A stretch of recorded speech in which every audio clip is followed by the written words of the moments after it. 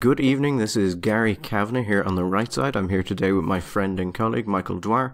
Today is Wednesday the 23rd of the 10th. We have two stories for you, both as utterly irrelevant as the other.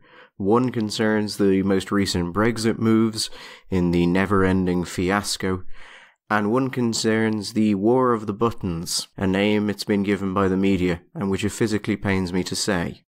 Michael, should we give people an update on what's happened in Brexit since the Monday show, with the general proviso that there's no point talking about this for a great deal because we now need to see if an extension will be granted, and we don't know if that will happen, although presumably it will. Yeah, it's one of those stories where basically we have to talk about the fact that there's nothing to talk about, but that there's nothing to talk about for a kind of a weird, maybe it's even an interesting reason, even though, for example, this is kind of news. Boris got a vote through. It passed, which hasn't happened before. Or not that often anyway. But Boris had decided, for whatever reasons of his own, he wanted the whole thing done and dusted in 3 days. And other people said that we spent more time on the Wild Animals Acts in circuses, which apparently had, at that time, had an effect on 17 animals in the United Kingdom, and therefore this was inappropriate to spend so little time. Yeah, people say that with this very serious and pious face on them, but have they not been talking about this for 2 years now? It's not as if it's starting off a perfect blank virgin canvas here. Surely pretty well every argument from everybody has been heard. But anyway, that's what it is. We are now where we are. Yes, we've pissed away all the time we've had so far, but we promise you this time, if you give us more time, we'll really actually do it. And somebody's saying that the talk is now he's going to ask for a 3-day extension. My memory serves that the Europeans had already said they didn't want to do a 3-day or a fecky little thing like that in the past, because they said what'll happen is it'll be 3 days and then it'll be 6 days. It'll be like a student looking for an extension on an essay that he's never going to finish. And it'll just be another enough. So they said either you get a big extension, big proper one, up to Christmas or up to January or Easter or something, or else no extension at all. But I mean, it seems very clear that what the Remainers are trying to do is they're trying to make this so uncomfortable that they have to have a second referendum, and then they'll promise a general election after that, which I think is a nonsensical proposition to start with. These are people saying, well, we're not going to respect the results of a previous referendum, but by God, if you rerun it, we will be totally behind it. And I imagine the unsaid subtext there is, as long as it goes the way we want. Yeah. But they might be able to force it through. The thing is, the only result of a referendum that would be worthwhile, and I will clarify that, is we don't want to leave the EU, because that's kind of easy. Okay, you're not leaving the EU. Anything else would just be where we are again. What do we mean by that? What kind of leaving? Are we only half leaving? Do we get to see the children? Do you want to keep the dog? It's just... This is why it's usually not parliaments that decide trade deals. Yes. It's usually the executive that handles these in most countries, because parliaments are not designed for this sort of thing. Can you imagine every time a trade deal is changed, Parliament have to have a full discussion about whether bananas should have a required curvature to them? And also, it's nonsense. There would always But it's what the British Parliament brought upon themselves. That's what they want. And there are always going to be elements of trade deals which are unpalatable. But when you present the thing as a block, you can look at it in its totality and say, oh, well, actually, yeah, okay, it's fine. But if you have to debate it, if you have to get it through Parliament, then people will then become obsessed, inevitably, that's the nature of politics, with the bits they don't like. So you forget about the totality and the importance of the totality, and you become obsessed with the 2 or 3 things about the fact that you're not allowed to export hairy coos to Iceland anymore without paying a 16.5% VAT tariff or something. And that this is where they are now, and God love them. It's like when I was a kid, there was a certain kind of low-grade film that you get on Saturday mornings. Cowboys, sometimes it would be a Tarzan movie. And one of their stock moments in it was when the guy would be walking along and suddenly he goes sinking down, and you knew it was quicksand. Now, we didn't really know what quicksand was, but we knew it would kill you, and you could never know where you were walking. These people are now in the longest, most boring version of a guy going down into quicksand. And you got this terrible feeling that the quicksand may not actually be deep enough to drown him. He may just stay there waiting, it'll just be unpleasant. Until he starves to death. He won't even drown it. And I just want at this stage, I want to either go under or somebody pull him out of the quicksand, because it stopped being funny. But anyway, Boris won a vote. Boris has lost a vote. By the time we return on Sunday, I am confident we will have many wise and wonderful things to say about Parliament. However, Gary, it's very sad for you. You know what this actually reminds me of, Michael? What's that? The abortion debate. Oh, God. And the reason the abortion debate is so awful for most people is because there are two fundamentally different ways of looking at it, and there's no real middle ground between those things. You either think it is something, or you think it is the other thing, and everyone in between has a sort of, I just want a solution to this problem, please God, let it get as far away from me as possible. I kind of get that sense here as well. There's no agreement these people can come to. They've shown they're incapable of actually governing, and the fact that they refuse to leave Parliament and let there be a general election is a debasement of the entire system. Well, as I've said to before, we were talking. As you can tell, I'm unhappy about this. We were, yeah, you really care.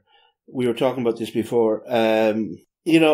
The Brexiteers, and not just the Brexiteers, are terribly fond and proud of the rich and ancient heritage of their rich and ancient democratic institutions. Now, the problem is that the longer this goes on, that's just starting to sound silly, because the opinion of people within Britain of Parliament at this stage must be at an all-time low. Now, I think in some ways that's unfair, because, as you say, this is just the kind of thing that Parliaments are not built to deal with. But the carry-on and the inexorable, interminable carry-on just seems to go on and on and on and on. Do you know what? Thank God that kind of nonsense doesn't go on in Dáil Éireann. No. Dáil Éireann doesn't debate issues of scope. No, but for example, when people are in what I really meant is that when people are in the chamber, they behave properly and with dignity and obey all the rules. Keep up, Gary, here. We're trying to get onto another story. It's a segue we call yes, the war of the fucking buttons. As I will refer to this every time from now on, because apparently that's what we want to call it, and I'm not one to go against a media narrative. Well, you can go to war of the buttons. I've seen it. It's called, in fact, Button Gate. Bollocks to that. It's not hard to be a gate these days, is it? Pretty well anything is a gate. One of my greatest hopes in life is that I live to see another scandal in Watergate, in the Watergate Hotel. Yeah. So I can see someone, without any concern, refer to it as Watergate Gate. Yeah, that would be fantastic. But if you are a sensible person and you have not been following the political news, I will give you an idea of what's been happening. It turned out that some Fianna Fáil TDs had been... In the Dáil, you vote through an electronic button press. And every seat has one. You're assigned a seat. It has a button. It's tied to you. Yeah, every seat? No, It turned out that some Fianna Fáil TDs were voting for people who were not in the chamber. As in, it involved Timmy Dooley. Timmy Dooley had stepped out to take a phone call. Well, was he stepped out when the vote happened? Or was he up at the back on the phone? Well, I mean, usually they would be at the back of the phone. That's what happens. But apparently he had stepped entirely out of the room. And there were a number of votes. Now, it's long been the practice in the Dáil that if you aren't going to be at your seat for whatever reason, like you're taking a phone call at the back of the room, which happens a surprising amount, you will get the person sitting near you to vote the way you wanted. And as long as you're still in the room, it's not a breach of the Constitution. Mm-hmm. If you're outside the room, it's a breach of the Constitution, which should be a serious matter. Should be. However, as someone who is highly invested in politics and cares about politics and the structure of politics, I couldn't give a single solitary fuck about this. I mean, the only thing about this that I actually find in any way moving is... It annoys me. It annoys me immensely that the two largest political stories in domestic politics in the last year have been a woman who can't balance on a swing and people who don't know how to push a button. Well, those are our top trends. Yeah, I think you'd be unkind. I think actually what we've seen is that All of them know how to push the button. It's just they don't know the correct circumstances under which the button should be pushed. Now, I will say this. It initially involved Timmy Dooley, and was it Niall Collins? Niall Collins and then Lisa Chambers. Yeah, so those two got removed from the Fianna Fáil front bench. Yes. Lisa Chambers, on the other hand, may be the only person here who has actually created a legitimate problem for herself. Because Lisa was asked, had she ever... Because the Dooley and Collins thing broke first. Yeah. And Chambers ended up on national radio and was asked, had she ever done this? And she said no. And subsequently, video of her, because the Dail is taped. There's video of every vote. And they worked out that they could rewind the tape. Quite easily. Mm. And so it turned, and then they released the fact that Chambers had in fact voted for someone else, which is to say that Chambers either lied, misremembered, or for some, she's saying that she didn't think, they thought she meant, had she ever done it deliberately, and she had done it accidentally. You see, I think that's more worrying, that you have TDs wandering around the place pushing buttons in some kind of random compulsive tick. Button push. If you were to do that, if you vote the wrong way in a vote, yes, let's say you vote no when you mean to vote yes, you are absolutely entitled to go up and tell the people overseeing the vote that you voted the wrong way and you want your vote changed. Yes. And they will do that. Yes. What happened with Chambers is Chambers voted for someone else, went back to her own seat, voted again, and then didn't tell anyone an error had been made. Now, had that happened, I think Chambers will be able to go, look, this was a simple mistake. I brought it to people's attention. There's obviously nothing happening here. She may have actually created a problem with herself. She has not so far been removed from the front bench. You know, Gary, I wonder about these modern politicians. It's like sometimes they haven't actually watched Yes Minister, which is the basic Bible and guidebook for the conduct of civil servants and politicians. And Humphrey says explicitly and simply, you must always tell the truth to the press about a subject that they could find out the answer to by themselves. And Lisa, this perfectly... Why? She made a sacrifice out of herself. She is, as you are very fond of saying, in this case, hoisted on her own petard. She never had to be in this situation, but there you go. Of course, now Fine Gael and all the other parties shot. No, my favourite bit. This, honest to God, this was the best bit. Did you happen? I know you were around and about the country today, so you probably didn't get the opportunity to hear the interview with Mary Lou on the news. I didn't know. Mary Lou. How was it?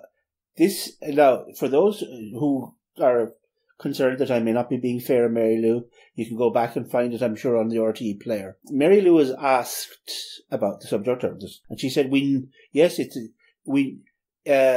is, what is Buttongate? It's hashtag Buttongate.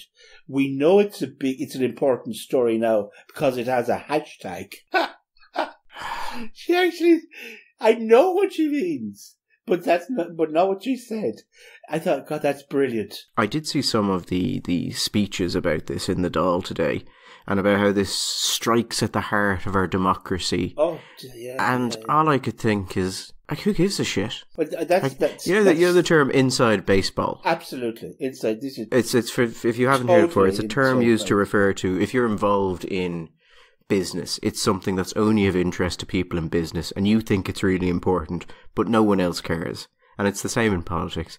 This is something that is of interest to a very small subset of people, but if you go to the public, and I mean, I've been seeing the newspaper things, and they're saying Fianna Fáil is being increasingly damaged by this, and you sort of go, no one cares. Nobody cares. No one cares. Last night, but I was talking to a politician, ex-former politician last night, and he gave me an insight. I thought, well, I know why you were so successful, because he said, Fianna Fáil are really damaged by this, and they will definitely want no elections anytime soon, and they'll be hoping this could really hurt them in November in the by-elections. And I'm looking at the man and I think, nobody in the real world cares about this. Nobody knows what the story is, except it's about pushing buttons. And even if even if there was some sense that they kind of cared, it is the absolute classic, well, they're all doing it anyway story. No, that's what I did really enjoy about this, because Fine Gael,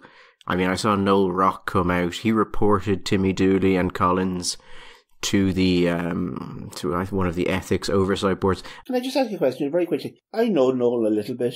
Nice guy, good solid guy. Do you think Noel knows that it is actually possible not to always take a position on everything and rush towards that camera? You know, you used to say that the most dangerous thing in Milan was a Prada sale and 15 Japanese teenagers if you got between the two. I think the most dangerous space in Dublin is the space between Noel and a camera or a microphone these days. Go for it. Great guy, very nice guy. Great public representative, I'm sure. God, always has it out there with the opinion. I mean, occasionally it's a good opinion, just not consistently enough that what he's doing is a good idea. You know, sometimes, particularly when you're talking about your colleagues, at the end of the day, you have to have soup with these people, you know? And they also, like, they're Brendan Howland and they're all a little bit, and Fine Gael doing the line, oh, shocked, I say I am shocked to discover gambling is going on in this establishment.